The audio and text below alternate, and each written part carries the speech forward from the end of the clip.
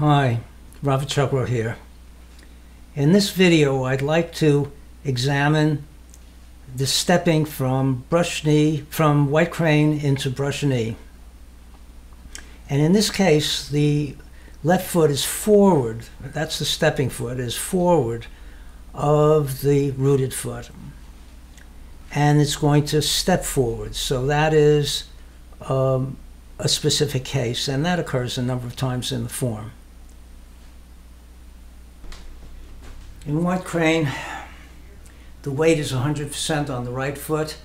The left foot is just touching the floor ahead of the body with the ball of the foot. And the movement is basically this.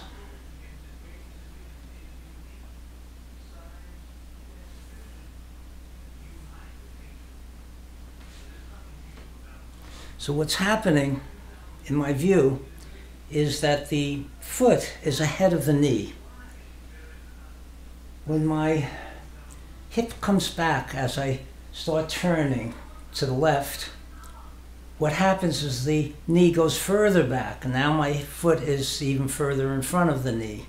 When I lift my leg, the lower leg swings almost an equal distance behind. I open out and then let it swing forward and then step.